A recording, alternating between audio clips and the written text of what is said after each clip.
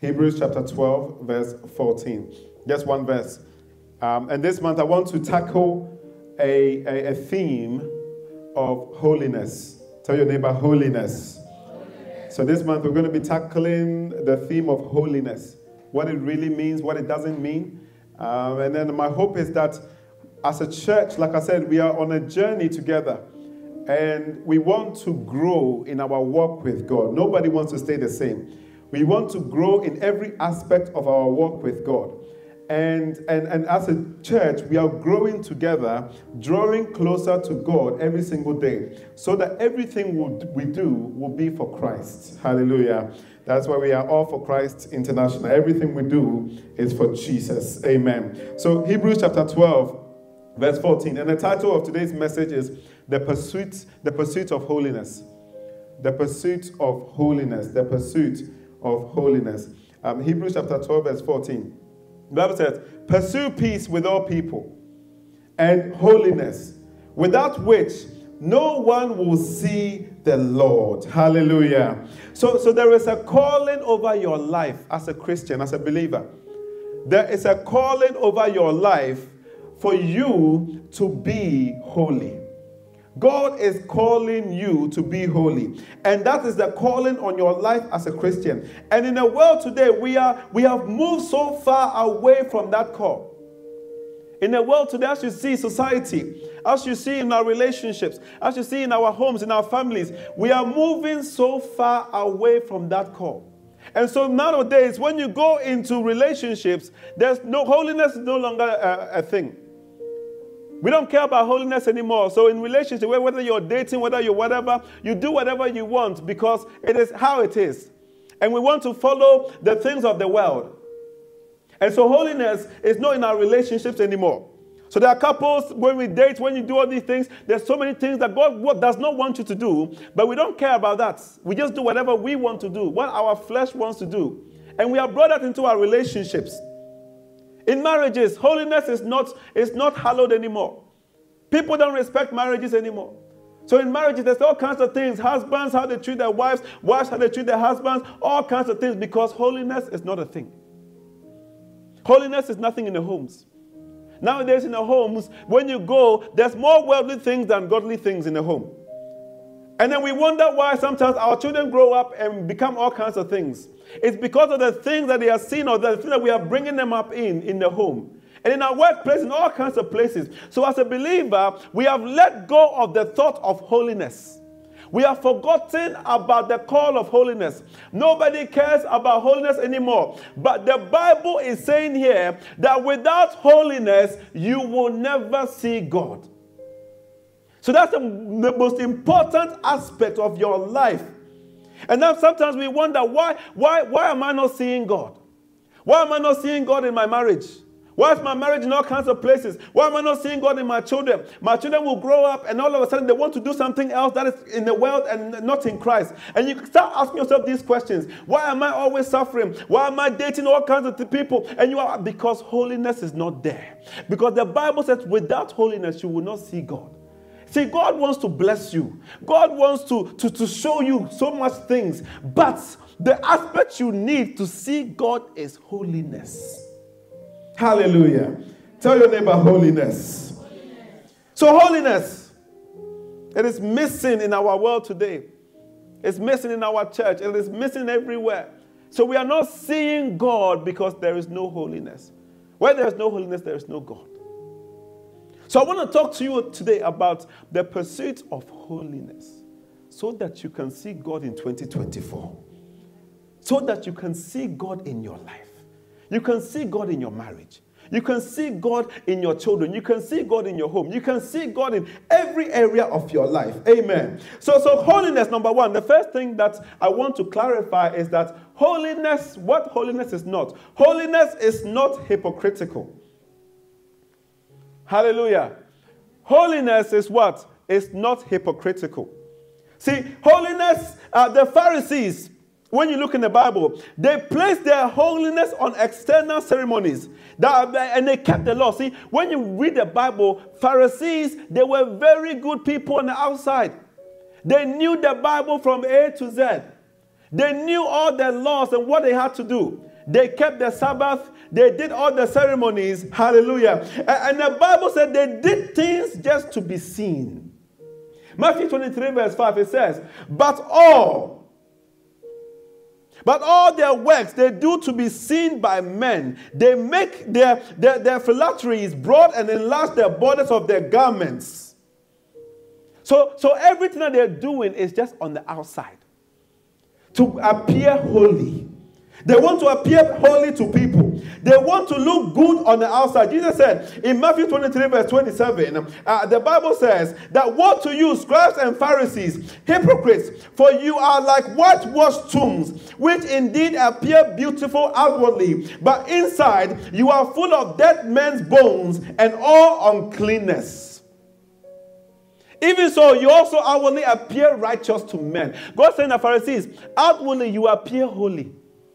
You look holy. You dress holy. But inside, you are full of hypocrisy. Inside, you are full of hypocrisy. And that's why Jesus had such a big problem with Pharisees. Because they like to look good on the outside. But what they were doing in secret, hallelujah. They love to do long prayers. They like to appear all these things. But deep down, they were taking advantage of women, widows. They were stealing money. They were doing all kinds of things. And the thing is, they think that by doing those outside things, it will make them holy. So they have placed their holiness on the things that they do. But I want to tell you that holiness is not hypocrisy. Hallelujah. And there are people in this world that have placed their holiness or their standing with God on what they do on the outside. See, coming to church does not make you holy. There are people that they love Sundays. Hey, I'm going to church and I'm going to church. I'm going to church. And they want to broadcast, oh, I'm a church goer. I'm a church goer. I watched this Ghanaian movie. This woman, she loves going to church. But when she comes home, she's always fighting with her neighbor, gossiping about her neighbor. Holiness is not what you do on the outside. Hallelujah. And some people that come to church every Sunday on time. They come all the time. But what they do behind the scenes, giving to the poor does not make you holy. You know what some people like to do? Like to maybe once a year, whatever, celebrities especially, they will spend maybe $1 million, whatever, and just go give to the poor and help people and do all those kinds of things. That will not make you holy. Because it's not what you do on the outside. That is not holiness. Hallelujah. It's not what you do on the outside. Tell your neighbor, it's not what you do on the outside. Being a good person does not make you holy. I'm telling you that some people come to church and what they do in secret. And people be like, oh yes, me, that's why I don't go to church. I just stay at home. I don't hurt anybody. But that will not make you holy. There's some people that morally, they are good. They are good people. They don't hurt anyone. They just mind their own business. But good is not holy. Hallelujah. So whether you are good, whether you are churchgoer, whether you do all these kinds of things, that is not what will make you holy in your life. Hallelujah. Say holiness. That is your goal as a Christian. That is your goal. And then the Bible says, in 1 John, so if someone says, I love God and hates his brother, he is a liar.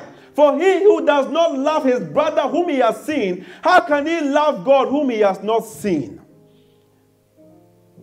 You want to say, oh, I love God, but then deep down you are fighting, you are abusing people. You want to say, oh, I love God, then you are abusing your own parents. You don't even respect your parents.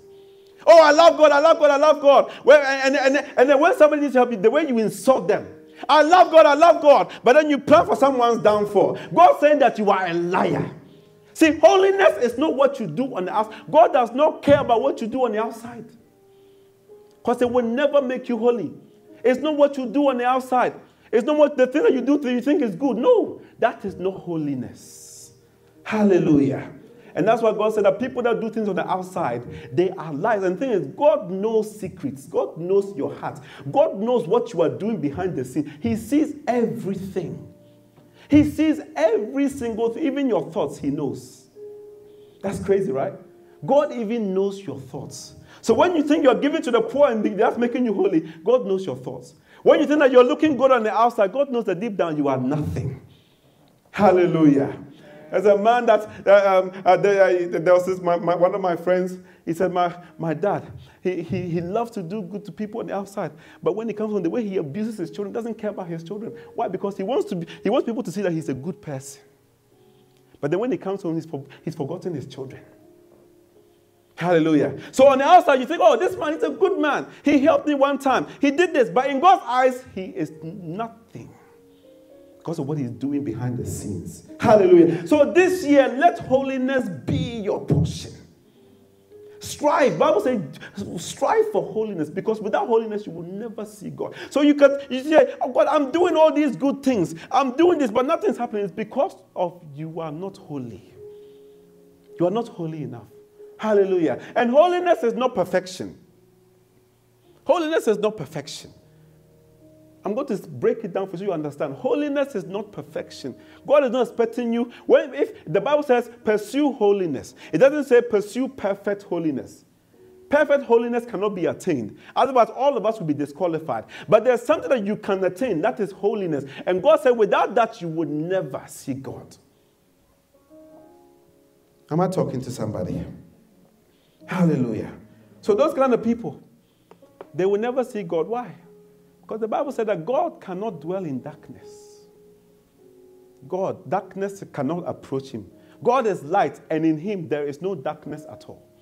So everything that we do in secret that is bad, the outside cannot make it right. The outside things you do will not make it right. So inside is darkness, so that means that God will not be there. So if your home is dark, God will not be there. If your mind is dark towards your brother, towards your family, towards your wife, towards your husband, God will not be there. If your family is dark, God will not be there.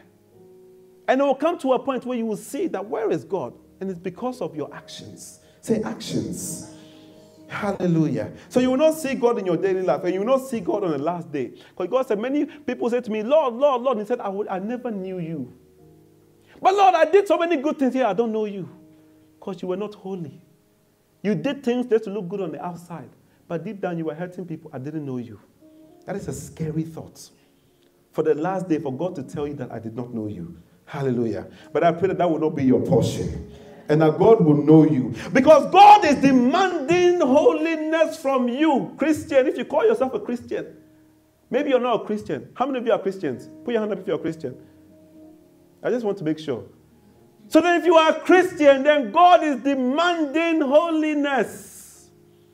If you call yourself a believer, then he demands it. He needs it. And holiness is not on the outside, but holiness deals with the hearts. Holiness is in the mind. Holiness is inside of you. And that is what God demands if you want to see God in your life. He demands holiness. Say, God demands holiness. So what is holiness? What is holy? Who is holy? Hallelujah. Holiness is the quality of God. Hallelujah. Holiness is the quality of God. And everything that God touches becomes holy. And the Greek word for holiness is hagios. And what it means is to be set apart, to be consecrated, to be dedicated. So it deals with the thoughts and the intentions and the heart. The heart has to be set apart. The body has to be consecrated. And the mind has to be dedicated. And God is holy. How many of you believe that God is holy? God is holy. God is holy. I want to show you the highest form of holiness. That is God. Only God is holy. Hallelujah. God is holy. That means, so when you understand the Greek meaning of holiness, which is set apart, consecrated, dedicated, you understand that God is holy. That means he is far above and beyond anything that we can think or imagine. That means that God is unique and he is separate from creation. God created the world, but because he's holy, he is separate from creation. Hallelujah. He is not like the animals. He is not like people. He is not like the land. He is not like the sea. He is different from creation. That's what makes God holy. Hallelujah. God is the source of holiness. You know what they're doing in heaven? Revelation chapter 4 verse 8. That's what they do. They're 4 living creatures. They have 6 wings, full of eyes around and within. And they do not rest day and night. And they are saying, holy, holy, holy, Lord God Almighty, who was and is to come. Hallelujah. God is holy. His name is holy. The Bible says in Isaiah 40, to whom then will you liken me? Or to whom shall I be equal? God is saying that I am not equal to anybody. You are not my co-equal. Some people like to bring themselves out like they are God. God, you are not, you are nothing. Hallelujah. There was a man who got everything that he wanted. Oh, my soul, relax today. And God said, you fool, today I'll take your soul from you. One day, boom. Nebuchadnezzar rose himself up like he was a god. And he wanted to be worshipped. And just one touch, God turned him into an animal. You cannot compare to God. Nobody can compare to God. Muhammad cannot compare to God. Hindu cannot compare to God. Nobody can compare to the power and the glory and the holiness of God. Hallelujah. So he said, who can you liken me to? Who shall be my equal? First Samuel, what does Samuel say? There is no one holy like the Lord, for there is no one besides you. Nor is there any other rock like our God. They knew it, that God, there's no one holy like God. Only God is holy. Hallelujah. Only God is holy. His dwelling place is holy. Where God dwells, because he is holy, it makes it holy. Isaiah says that, for that says the high and the lofty one, who inhabits eternity, whose name is what? Is holy. I dwell in a high and holy place with him who has a contrite and a humble spirit. God said that I dwell in a high and holy place. Heaven is holy, not because of anything, but because God is there. So wherever God is, it makes it holy. Hallelujah. I want to break it down for you. Wherever God is holy. When God showed himself to Moses, he said, do not draw near this place. Take off your sandals. Why? For the place that you are standing is holy ground. This is why I don't play about with church. Because the moment I gather, God is there. And wherever God is, the place is holy. Hallelujah. Green Park is now holy, not because of anything, but because God is here. And the moment God touches down, the atmosphere changes and the place becomes holy. Hallelujah. So wherever God is, that place becomes holy. And that's why God said that you need to be holy. Because I cannot come in darkness. I cannot come when you are looking good on the outside, but inside you are doing things you should not do. Inside maybe you are fornicating, you're doing, I will not come there. Hallelujah. So you have to be holy so that I can come. Because wherever I am, that place is holy. So if you bring God to your house will be holy.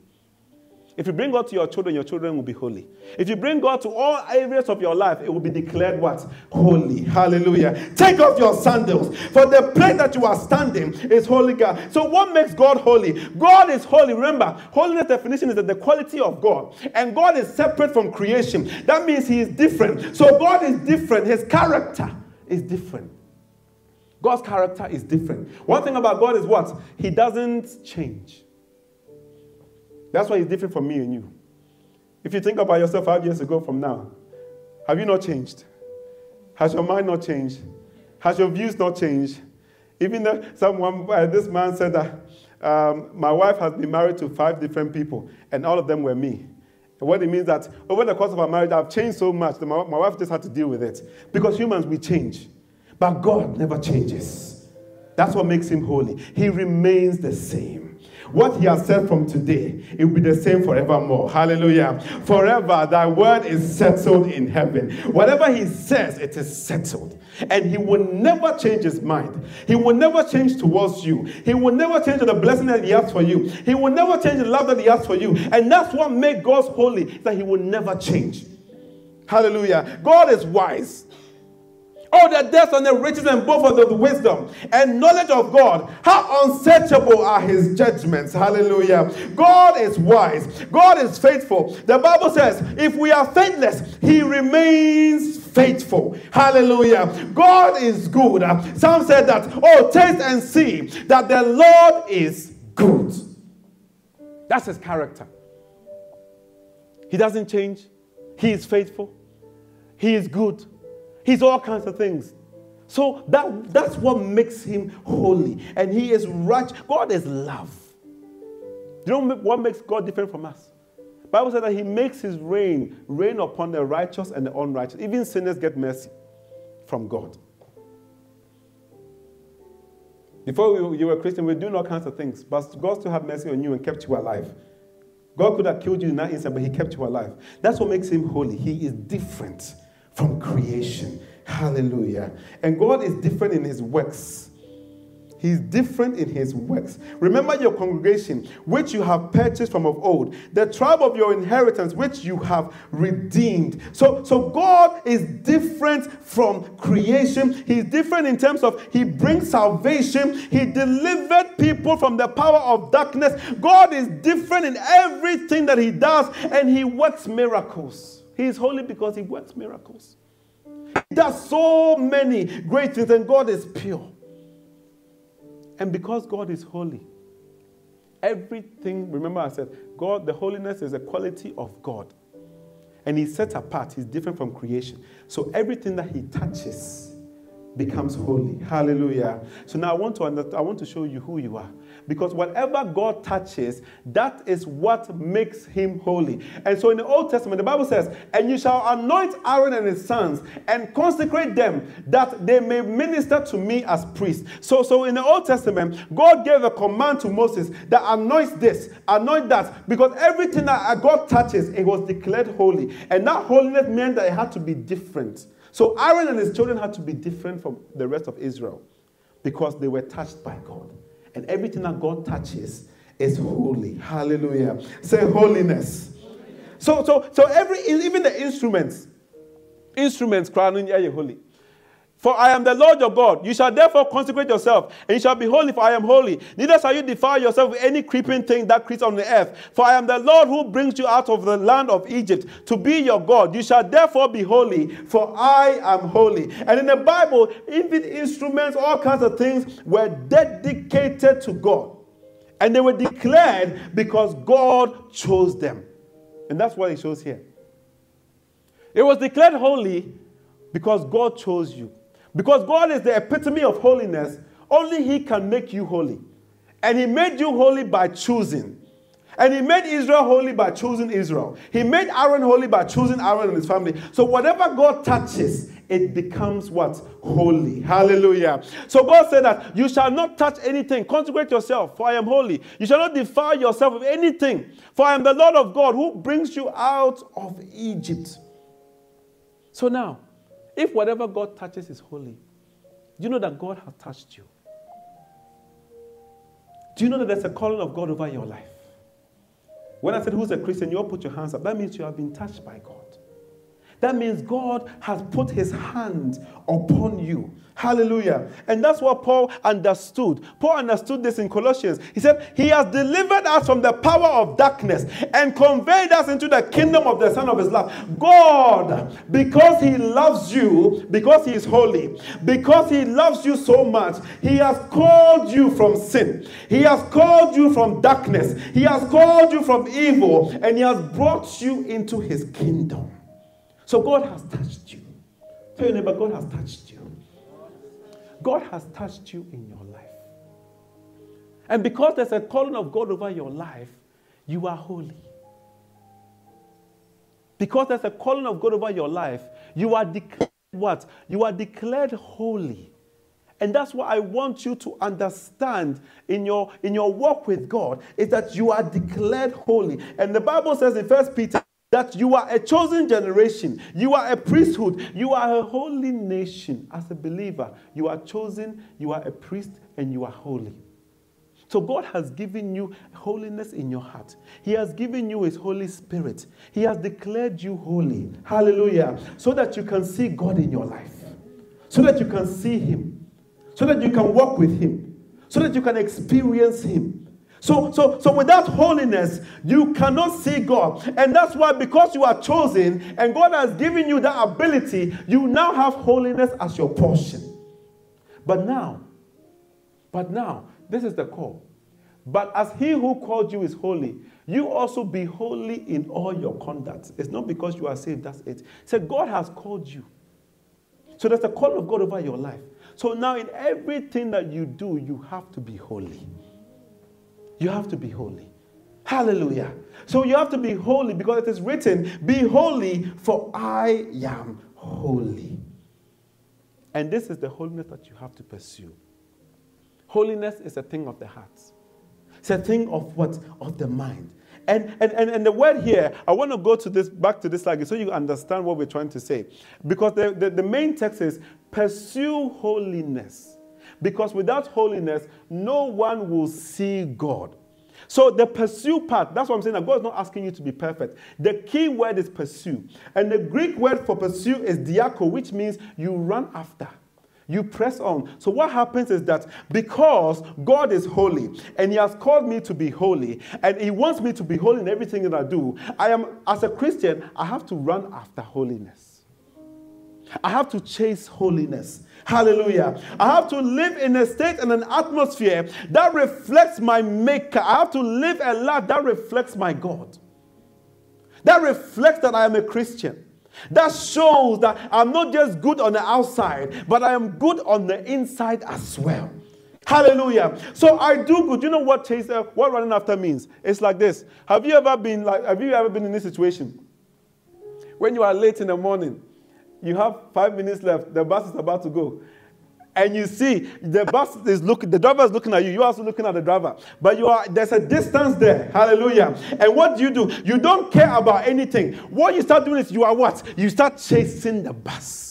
You are running after it. Hallelujah. And God said in that moment when you are running, you will be holy. Hallelujah. Because you don't care about the outside. You don't care about what's going on. You are just running after something. So I do good, not because I'm a good person, but because I'm running after holiness. Hallelujah. I come to church, not because I'm a good person, but because what? I am running after holiness. Hallelujah. I treat people well, not because I'm perfect, but because I'm running after holiness. Hallelujah. And there are times when I will fall down and I will sin, but because God loves me, I will get up again and I will run after holiness. Hallelujah. That means every day of my life I am running, I am chasing, I am running, and in that moment you will see God. So God is not even asking for perfection. He just wants you to run after him. That's what he wants. Just run after him. Just chase him. Chase holiness. Let that be your mind. Let that be your heart. Everything that you do. Hallelujah. So I love people. Not because I'm perfect, but because I'm trying to run after holiness. Hallelujah. I love my wife. Not because I'm trying to be perfect, but because I'm running after holiness. Because God said that if I don't love my wife, I shouldn't even pray. If a woman, you don't submit to your husband, don't even bother pray. That's what God said. So because I want to see God, I have to run after it. So that means that it changes your mind. It changes your heart in everything that you do. And you start doing things differently. And you no longer try to be good on the outside because you will never claim to be perfect. But what you're doing is that, you know what? I know I'm not perfect, but I'm not going to stand still. I'm not going to go backwards. I've made so many mistakes in my life. We all have histories. We all have things we are ashamed of. But that will not hold me back anymore. I will let go of all of that and I'll start running after holiness. And the moment I start doing that, then you will see God. Hallelujah. Give a clap offering unto Jesus. Give a clap offering unto Jesus. So 2024, just run after holiness. Pursue holiness. Run after it. Chase holiness. Chase the character of God, the things of God. Just run after it, and you will see God in your life. And you will see the doors that he will open for you in your life. Hallelujah. Be on your feet and let's pray. Be on your feet and let's pray. Be on your feet and let's pray. Play the instrumental. Be on your feet and let's pray. I want you to pray. That God, I am running after you. I am running after your holiness.